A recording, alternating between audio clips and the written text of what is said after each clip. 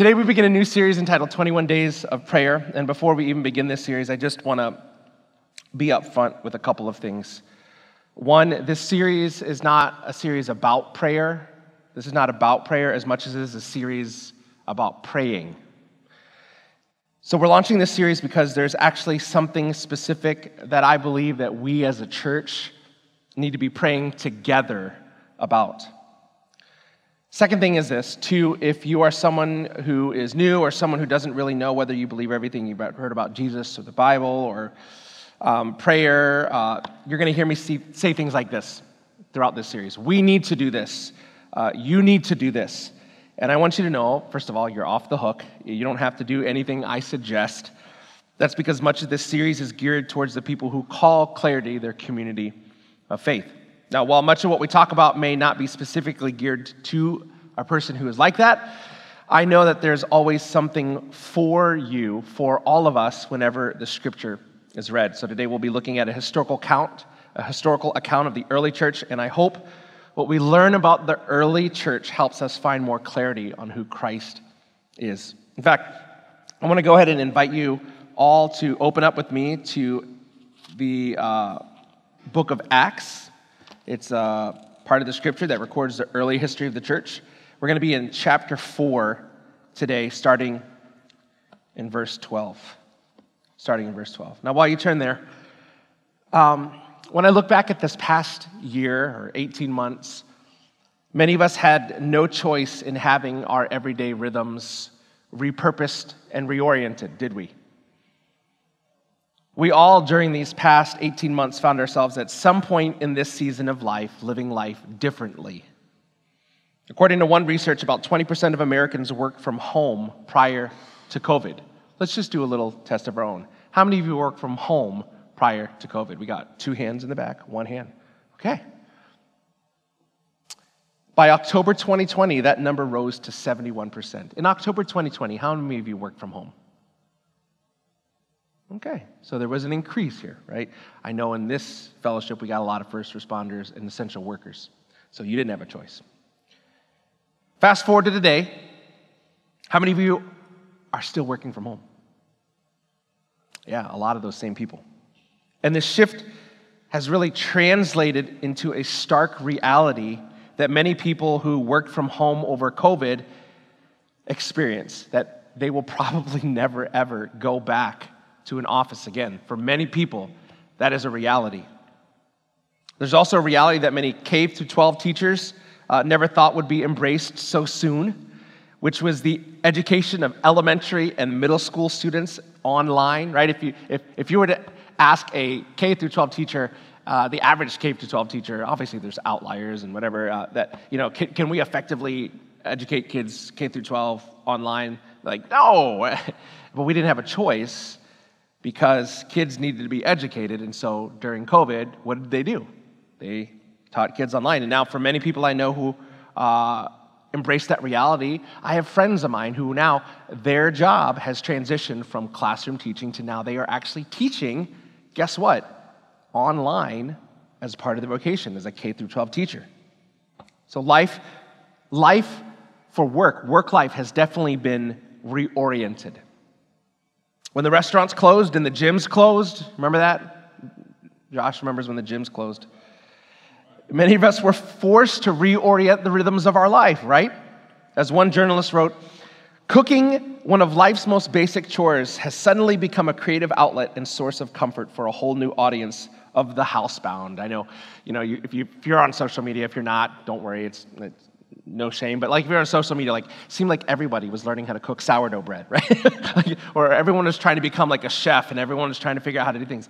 And when the restaurants closed, we all had to repurpose our rhythms. We couldn't, if we were used to going out on dates and eating out, and couples, they were learning how to cook together in the home, right? So we repurposed our rhythms, and it was reoriented.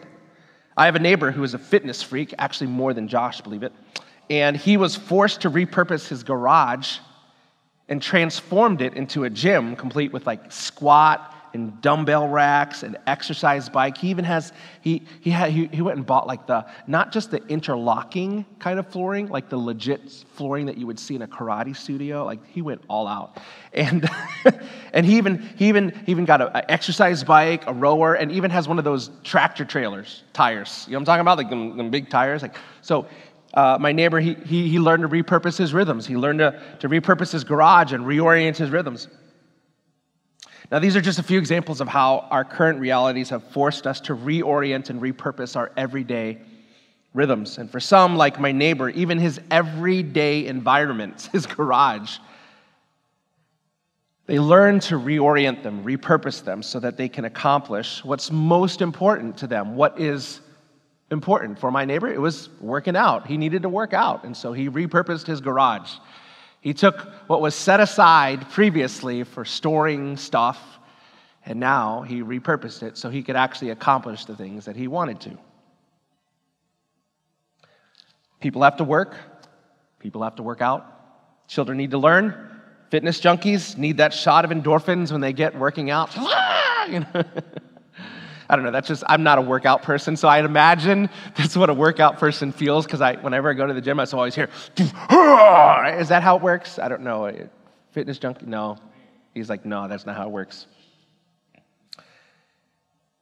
Over the last several weeks, I did my best to help remind those of us who've chosen to submit all of life to Jesus as Master and Savior more and more each day, that the purpose of our God sending his Son into the world was for more than just so you and I could be forgiven of our sins and live in the freedom of embracing a life ruled by God's will and way instead of the decisions of our lives being ruled by our sin.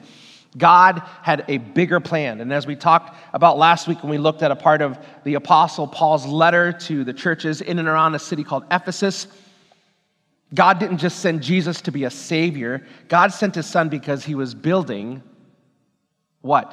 A family. Ephesians 1 verse 5 says this: God decided in advance to adopt us into his own family by bringing us to himself through Jesus Christ. This is what he wanted to do, and it gave him great pleasure. It wasn't a burden. And we sang about that today. I'm a child of God. This is who I am. Some of us, we struggle because we're like, does God really want a child like me? Paul says it gave him great pleasure. With all your faults and your failures and your inability to live up to his standards, he sent his Son Jesus so you could be part of his family. And by the way, it was not a burden. And there's nothing more valuable to the mission of God, to building a family by helping people experience the gospel of Jesus with clarity, than people who choose to rearrange their life, to reorient their life so that they live life together as family, the family of God that God instituted, that God started, that he paid a great price for, so that we could also live together on mission with God. Or as one author said, he says this: regardless of the style or size of your church, your greatest asset to building faith in your community is not your Bible study, worship band, oh, the worship band's nice, facilities or budget. The most valuable resources you have to help people see God are the people in your church who are transformed by God. So, as we embark on this 21 days of prayer, my hope is that both people who have been transformed by God and maybe people who desire to be continually transformed by God would engage, and this is the theme of today, but the theme of the next 21 days, would engage in bold prayers. Because what I'm going to dare to ask all of us to pray about at the end of today's message is going to require some boldness. And so today I'm going to make some pretty big asks today. So, but before we do that, I want to take one of my favorite passages and demonstrate how the early church prayed. And this brings us to our text today in Acts chapter 4. Are you there? Acts chapter 4 is very interesting. For those of you, I almost fell there. Did you see that? For those of you who have been with us over the past year, remember we started the book of Acts over a year ago once COVID hit. And if you remember chapter 4, a lot of this will seem kind of like a refresher course, but just to get us all caught up in Acts, if you remember in the beginning of Acts, there was about 3,000 people that came to faith in Jesus. Peter got up, was like, hey, here's the gospel. And they said, we are cut to the heart. What must we do? And he said, repent and be baptized, every one of you. And so about 3,000 people joined the church in one day, Acts chapter 2, verse 41. And then a few days later, Peter and John are headed to what was the epicenter of Judaism, which was the temple in Acts chapter 3. And Peter and John were walking to the temple next to a gate called Beautiful. Some of you guys remember this? And next to the gate, there was this, beside the gate, there was a beggar. There was a beggar by the gate, and he wasn't able to walk, right? He wasn't able to walk since he was born. And the text says that so that everyone who reads this and who understands it, one, we know who that guy is. Two, this is something we all know. Since he was born, it wasn't like he was faking being crippled, okay?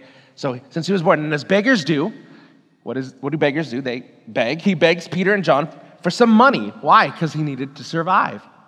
And Peter and John say, we don't have any money, but we have something better than that. And then what they do, they say, pick up your mat and walk. And the guy gets up and follows them into the temple. And the people in the temple recognize this guy because, he's been begging outside the temple gates for years. And what happens? They are absolutely blown away. They're like, oh my goodness. And so the word begins to spread fast, and all of a sudden, there's this mob that begins to surround this guy. Most likely, to just kind of have rubbernecks, like when you see an accident on an interstate. Except this time, it's a good thing, and so everyone's like, "What's going on? Did you hear the guy? I don't know, Markel. I'm going to call him Markel. We didn't have a name. He doesn't have a name. Well, Markel, he was by the gate. He got healed. Yeah, what's going on? And so this mob begins coming around, and a person who was unable to walk was able to now walk. A miracle happened. Of course, Peter can't help himself. He sees that he's got a captive audience. And so what does he do? He's like, I remember last time we had a whole bunch of people together. I preached the gospel and people got saved. Let's try that again. And so he launches into the sermon, Acts chapter 3. And by the end of the message, people started to believe. And the number of believers in the church of Jerusalem, in Jerusalem began to grow. Estimates over 5,000, just the men in the city of Jerusalem, which meant that possibly 10%, catch this, 10% of the city of Jerusalem had turned their attention to this new belief that Jesus had risen from the dead. And as you would expect, the religious leaders were ticked off, and they were Jewish, and Peter and John were a threat to their message. And so what did? They arrested him, and they threw him into prison. And the next day, they're brought before a council of leaders to explain what happened. And Peter said, hey, I'm glad you're asking why I am doing what I'm doing. And then he launches into another sermon, right? You have to read it for yourself. Acts chapter 3 is very interesting. And then he concludes his message as he goes into Acts chapter 4, and he says this. Here's what he says. We're picking up in verse 12. So here's what he says. Remember, he's in front of these people that are upset at him for preaching the gospel. What does he say to them? Catch this. There is salvation in no one else, for there is no other name under heaven given to people by which we must be saved. Who is he talking about? Who's this name? Does anybody know? Jesus. Jesus. If you know anything about Jewish religion, right? Like, what's the only name to be revered? Yahweh, right? This is big news. This is like blasphemy. Do you catch this, right? Sorry, I'm trying to hype it up, but we're not Jews, and so sometimes it just doesn't hit us like it would the original readers of this. I mean, this is blasphemy. This is crazy. He just got out of jail for saying this stuff, and then he goes and says to this audience, we can't shut up. God's grace and his power and love are so amazing. See, look what happens in verse 13. He goes like this, when they observe the boldness of Peter and John and realized they were uneducated and untrained men, they were amazed and recognized that they had been with Jesus. And since they saw the man who had been healed standing with them, they had nothing to say in opposition. What if the church not only had boldness, but despite our lack of education and lack of the things that the world should think that people should have to be impressive, what if the church, because of their boldness, people recognized that we had been with Jesus? Like, do people around you, are they impressed by you in such a way that they go, man, I know Will. He's an awesome guy. Well, why do you say he's awesome? I don't know, but I just think it's because he's been with Jesus. Like, what if we began to think of our lives' rhythms and the choices we make through the lens of, like, how does this bring glory to Jesus? How does this reflect who Jesus is? And then, what if actually the fruit of our lives of obeying Jesus day after day resulted in, for Peter and John, there was a man who had been healed, and the people who were skeptical and of opposition to him, what did they have to say against him? Well, they had nothing, it says, verse 14, to say in opposition. Why? Because the proof of their obedience to living their faith out resulted in undeniable fact that the Lord was with them. Now, verse 15 says this: after they ordered them to leave the Sanhedrin, they conferred among themselves. Allow me to summarize the next few verses. After conferring among themselves, basically they said, Peter and John, we're going to let you go, but you got to shut up about Jesus, don't talk about the resurrection, and quit blaming us for crucifying Jesus. And then they say this in verse 19, Peter and John answered them. Here's what they have to say to basically what they were trying to tell them. He says this: Peter and John answered them, whether it is right in the sight of God for us to listen to you rather than God, you decide. For we are unable to stop speaking about what we have seen and heard. After threatening them further, they released them. They found no way to punish them because the people were all giving glory to God over what had been done. For this sign of healing had been performed on a man over 40 years old. Verse 23, after they were released, they went to their own people. They went back to their church. Okay, just put it in modern day terms. And they went to their own people and reported everything the chief priests and elders had said to them. When they, the church, heard this, they raised their voices together to God and said, Master, you are the one who made the heavens and the earth and the sea and everything in them. Now, let me ask you a question. If you were part of a local fellowship of believers that Peter and John were a part of, how would you pray? Like if you found out that, I got thrown in jail or whatever, whatnot. I'm not Peter and John, but if you were part of, let's take me out of the equation. Let's go to Peter and John. If you were part of the church that Peter and John were part of, how would you pray?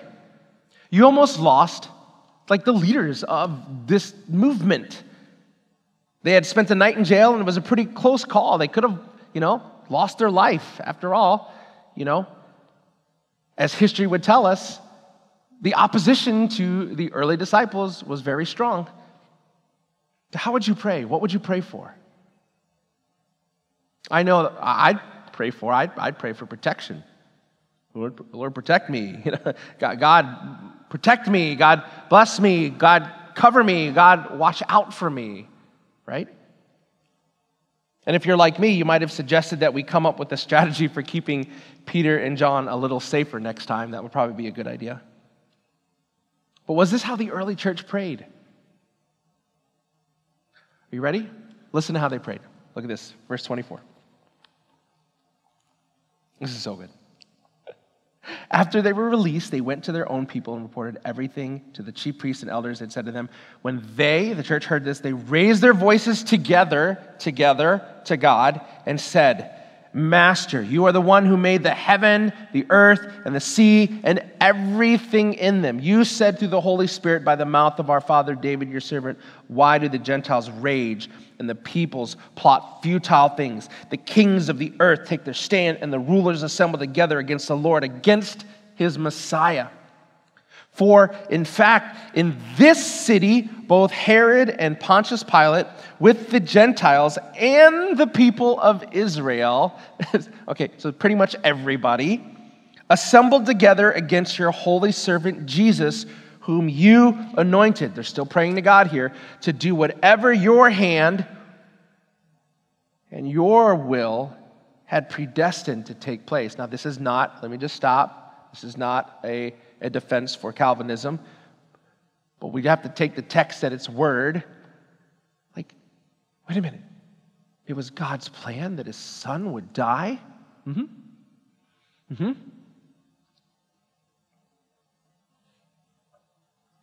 Now, if you're not really big into Old Testament writings that spoke about the things that would happen to Jesus that comes to earth, what you really need to know about what I just read here was this, that in the next few verses, this church's prayer basically started out like this.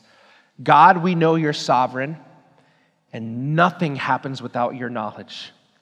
Everything that is happening to us, everything that happened to Jesus, whom we love, and everything that is happening to us now, we're not surprised by it. We're not surprised by it.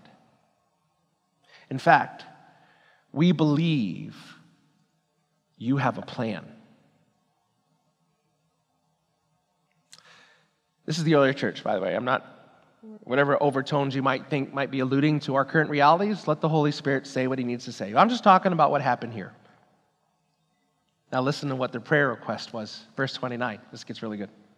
Verse 29. And now, Lord, here's the big ask.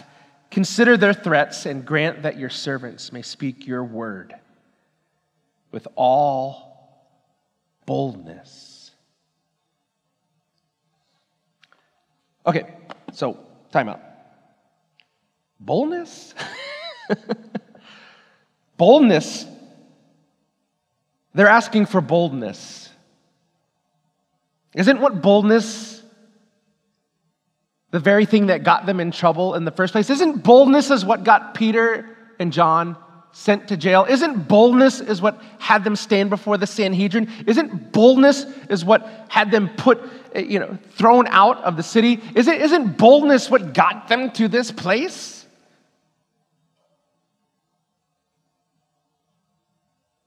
Do you know why the message of Jesus made it to 2021? You know why the gospel of Jesus is still as powerful and effective and life-changing as it was then, as it is now, right now? Do you know why? It's because followers of Jesus followed this pattern of the first early church who prayed for boldness, But they also prayed for something else. Check this out. For you cessationists and conservative Baptist background people, this will make you a little uncomfortable, but let's embrace it anyway. It's in the Bible. Here we go. Ready? Verse 30. While you stretch out your hand for healing, and signs and wonders are performed through the name of your holy servant Jesus. So, Lord, consider the threats, grant your servants that they may speak your word with all boldness, while you stretch out your hand for healing, signs, and wonders are performed through the name of your holy servant Jesus. Now, what's going on here? Phil, where are you going to go with this? Hold on to your seats. Ready? This verse gets really overlooked because of the craziness we've seen in certain kind of church backgrounds. I grew up in a Pentecostal background, and so I get it. I get how some people can be skeptical of these. Skeptical, that's a new word I just made up. But skeptical is another word that's in the dictionary that we're going to use right now. I get it how people can be skeptical when it comes to signs and wonders. But listen, here's what you need to know. When we consider the context of this verse, the reason they prayed this way was simply because it is tied to the mission of God. They wanted their community to know about God. But this is not about signs and wonders. The context of the prayer is this: God, do something so powerful that people are pointed to you. That's what this was about. And so what if you and I prayed like this? Like what if you and I were prayed a version of this, maybe in our context? What if we prayed this? God, would you stretch out? Would you stretch out your hand and do something through our church, in our secular community, with our friends and acquaintances, within my circles of influence who are maybe anti-church or who have been burned by religion? Would you show up in such a way that it feels miraculous? Like it would be a miracle. Like it would be a sign that you are building a family. Would you help us create the kinds of environments where everyone within our circles of influence can experience the life-changing power of the gospel of Jesus with clarity? As we look at the New Testament church and we see the writings and we see the teachings, we know that the context of signs and wonders were for what? The purpose of them were to bring people to who? Jesus. Signs and wonders were never the end. The main goal was that Christ would be glorified, that people would place their trust in Jesus. Now, I don't know what would it take to have that happen in a church like us, but here's what happened in a church like this when they prayed that. Check this out. Verse 31 says this. This is so good. When they had prayed, the place where they were assembled was shaken. And they were all filled with the Holy Spirit and began to speak the word of God boldly. If it wasn't amazing, a miracle of enough that the place shook, that was really kind of a cool miracle, like, oh, the place shook. The greatest miracle of this verse is the second part. They were filled with the Holy Spirit and began to speak the word of God boldly. And then look what happened at the end of their prayer, verse 32. It says this: now, the entire group of those who believe. This is actually the greatest miracle. Like earthquake, cool miracle. Right? Isn't that a cool miracle? Like, what if we prayed right now and all of a sudden, that'd be cool. What if we prayed and all of a sudden, the gospel, I'm going to do it. Wouldn't that be a cool miracle? Right? Especially if you feel introverted. But here's the greatest miracle, I think, that happened as a result of the prayer. Look at verse 32. Now, the entire group of those who believed, here's a miracle, were of one heart and mind. And no one claimed that any of his possessions was his own. But instead, they held everything in common. Along with this prayer for boldness, there's this outbreak of extreme generosity. This is a miracle. Trust me. There's an outbreak of extreme generosity with their resources, their time, their talents, and on and on and on. Why? Because they were focused on being a part of God's mission in the world. And so what is God's mission in the world? What is it that the disciples were, we know that they were telling everyone who came to faith in Jesus? They said, repent and be baptized, and they quickly told them about Jesus' last words to them, which was this: go. Matthew 28, 19 through 20. And make disciples of all nations. We told you to repent and be baptized, but here's what you need to do. Baptize them in the name of the Father, the Son, and the Holy Spirit, teaching them to observe everything I have commanded you. And remember, I am with you always to the end of the age. Okay, that's the preaching part. I got 10 minutes.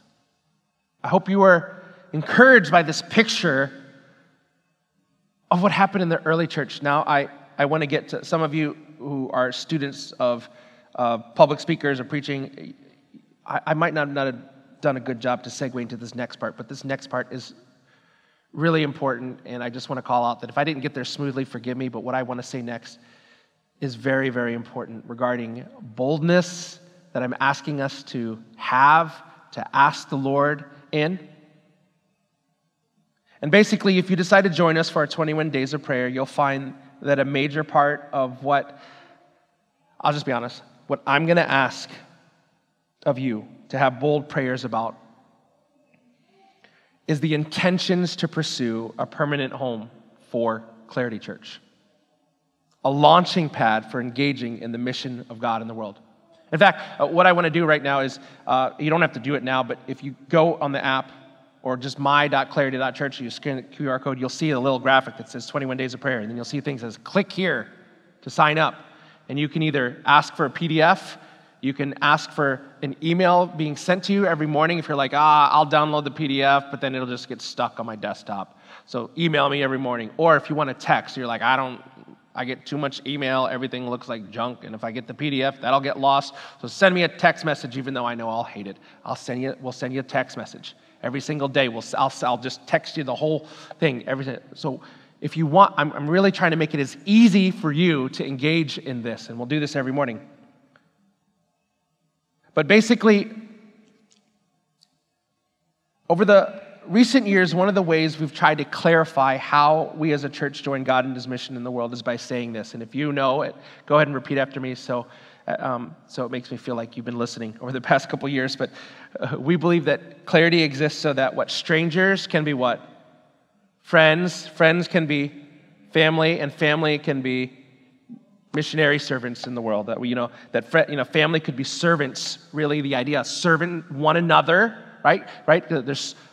There's endless passages in the Pauline epistles about one another. We call them the one another passages, to serve one another. And then missionaries within the rhythms of your everyday life. So we want strangers to become friends, friends to become family, and then family eventually be encouraged to become missionaries and servants. And living like this requires bold prayers for bold living. It requires bold prayers for bold living to say we want to extend friendship to those who are strangers to us. Like if you're introverted, that's a bold prayer. What are you asking me to do? Invite strangers to be friends? Oh no, it takes a lot of boldness. And then it takes boldness to have this idea that not only become friends to us, but that our relationship with them could make them friends with the people of God and maybe even become friends of God. And sometimes we refer to people who are strangers to God as those disconnected from God. In other church circles, they might call them unchurched people. But however you like to call them, there are people for whom we, the church, are disconnected with relationally. I just call them strangers. You might call them acquaintances. And for the small percentage of those for whom meeting strangers is a no big deal, right? Like me. Like I see a stranger and I'm like, you're mine, okay? Right? So for those of you, for meeting strangers is no big deal. Our current realities make forging new friendships with strangers difficult. Like it's difficult. Like I still have that, new person. I'm like, oh wait, like COVID, right? Because at the end of the day, you still want to be respectful, and is it okay? How do you say hi and make someone feel welcome at 6 foot distance? Like, do you know what I'm saying? You know what I'm saying, right? These new realities just kind of really make it hard. They didn't let me know at the extroverted school for extroverts how to make friends with people via social distancing, all that kind of stuff. Past that, we have a problem. And I just want to be clear, it's not just a Clarity Church problem. It's not even a church problem. The realities of the world we live in have caused us to make choices that have unintentionally caused friends to actually become strangers. Think about it. Think about it. Think about over COVID. With the social distancing and all this, unless you were adamant about Zoom and phone calls, there was just something about the nature of our current realities that caused even those we consider our friends to become what? Strangers. I was just talking this week to someone who calls Clarity home, and we were reflecting on how weird everything is now. And they made a comment that, quite frankly, I'm glad it was over the phone and not like Zoom or anything or in person, because I literally cried. They said, Phil, when we came to Clarity, we chose to leave a big church with tons of programs because we couldn't seem to connect in community. In fact, it's one of our sister churches, and I'm really good friends with the pastor, and, good, healthy church. And this person said, we came to Clarity because it felt like family from the first day we came into a gathering. Now with COVID, we haven't been able to connect with our church family, and it feels like we're strangers again. And so when I think of my church now, it doesn't really feel like family. It just seems like 3 songs and a sermon. I miss the family part.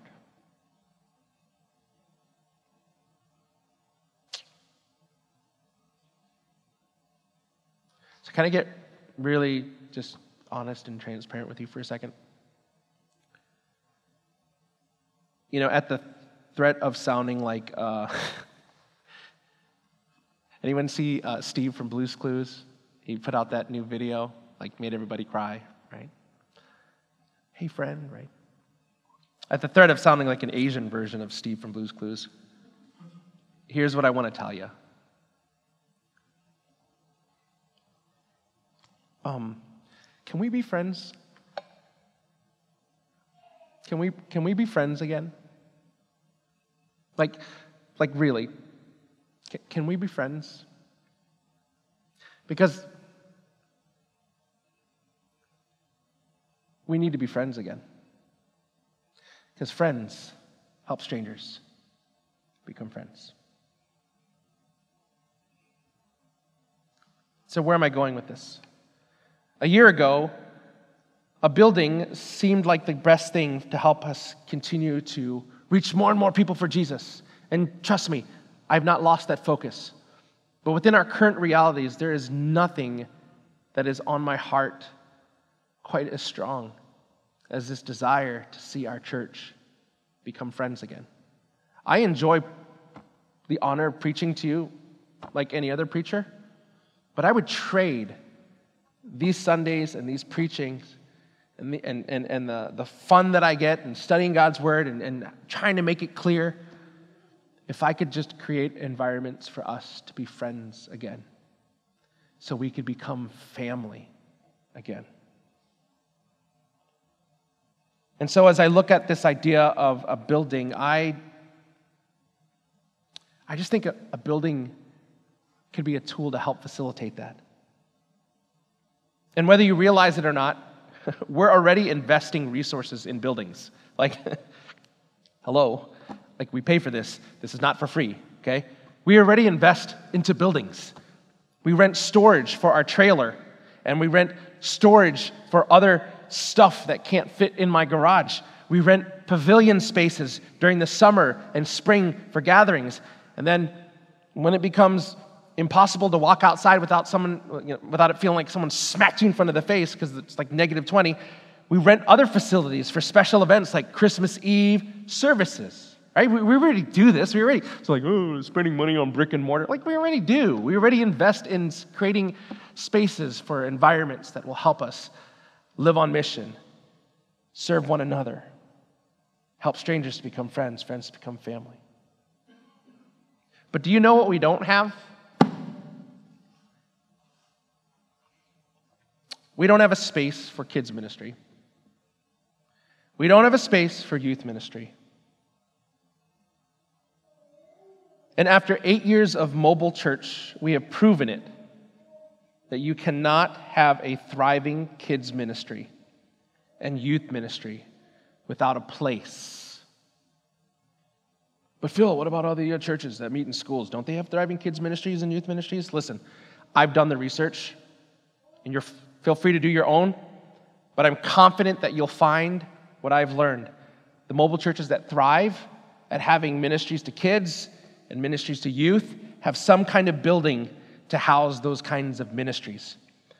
Mostly in part, it's a strategic thing. It's parents, being able to have some central place. But then even for youth, the idea of a place. Even if they, meet in non-permanent facilities like a school on Sundays, churches that are doing well at discipling young people have a place. There are a lot of things of building I get excited about, the idea of reaching people. But we got to be disciples who makes disciples. And I think as we look at the next generation, and it's not just my kids. I'll tell you right now, I know there are families who no longer call Clarity home. And they love Clarity, but they love their kids. And they're like, Phil, I'm so sorry. We just got to go. I made a mistake when I thought that we could just have really great Sundays and allow people to outsource that stuff. So I have a heart and a very strong desire to make sure that our kids, as much as it's on us, get the ability to meet Jesus and experience his gospel in very real ways. And you can judge me. I just think a building is a tool to help for that. Call me selfish. Don't get me wrong. Elementary schools have been an amazing context for gathering people to experience the reality of the gospel of Jesus on Sunday mornings. However, here is another thing. We can't stay here forever. We can't stay at this school forever. And here are a couple of reasons. One, to the most people in our area, we don't exist 6 days a week. This church does not exist 6 days a week. I still have neighbors who, when they find out I'm a pastor, and say, yeah, Clarity Church. What's that? We meet at Edinbrook Elementary. Oh, where I send my kids? I didn't know. Okay? People just don't know. I was talking to my friend, David Soren, Renovation Church. They've been in their community for over a decade. They throw huge block parties where thousands of people in the city of Blaine come. And until they build a building, people would still be like, what's Renovation Church? But now he cannot meet anybody in the city of Blaine who does not know what Renovation Church is now that they have their building. Oh yeah, the one right by the gas station. Oh yeah, it's new. There's just something weird about that. And if we're doing the work of missional investigation of how to reach our community, I think we just have to recognize that building, actually, place is important. 2, and I think this is something important in the light of our new realities, there are still others who would never consider trying church in a school. Because of the realities of COVID, strangers are even more unlikely to want to be introduced into a community of faith through a gathering at a stranger's home. I know a couple years ago, we got really big into the idea of missional communities and people meeting in homes and inviting those far from Christ. We've tried that for probably about 4 or 5 years. We've learned some lessons about what it means to do it in the suburbs. It's different. All the models for missional house communities happen in urban areas. But even COVID has changed the missional movement. I've been talking with many of the pastors that I built relationships as we've tried to pursue this. It has changed. People don't want to go into strangers' homes where they don't know the standards of cleanliness or whatever. No, not going to do it. Now, I know some of you may be tempted to call those people shallow or consumeristic, afraid, or whatever. But let me ask you a question. Does God desire that self-centered, consumeristic, fearful, conspiracy-believing theorist people. Does God believe that these kind of people need to be conformed and transformed into the likeness of Jesus? Do those people need Jesus? I think the answer is yes. And these are just a few reasons why I believe it's time for us as a church to begin praying boldly for a more permanent launching pad for connecting with each other and connecting with people in our community. Some people call it a church building. Let me be clear, this is not about us being more comfortable. We don't have to set up. It's not even that anymore. We've made it so simple. This is a vision issue. Over 36,000 people in Brooklyn Park are not connected to a community of faith, and they definitely are not finding themselves at a church gathering on an average Sunday. I believe that a building will allow us not only reach significantly more people for Christ in our area, but it will allow us to repurpose our time, repurpose our energy and resources more effectively in living, in living life as family together on mission with God. So think of the building not as something that you will just use to draw more people into our church, but as a way to increase the size of our launching pad to gather and then send people out as missionaries into the everyday rhythms of our lives. Don't you want to be a better missionary in the everyday rhythms of your life? And so our goal is to find a space to meet in as a church where we can amplify our reach and impact. I'll just be honest with you, at this point, we don't know whether that means purchasing land or building on it or finding existing buildings and renovating or leasing, but what we do know is now is the time to pursue it.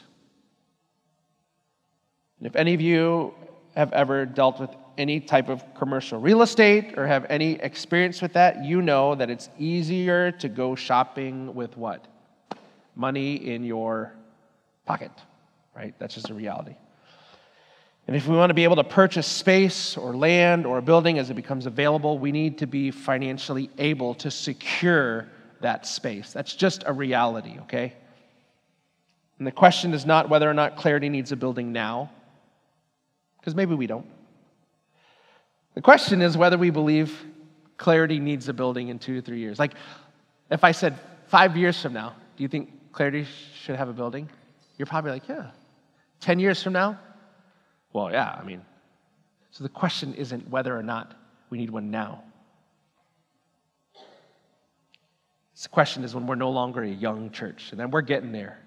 You realize in 2 years, we'll be hitting 10 years, a decade. Oh my goodness. So that's what I'm asking us to pray for, to have bold prayers towards every single day, just for 21 days. Even if you don't believe in it, would you pray for the vision I think that God has put in my heart, and as I've talked with some of you, your heart too? That's what it's going to take.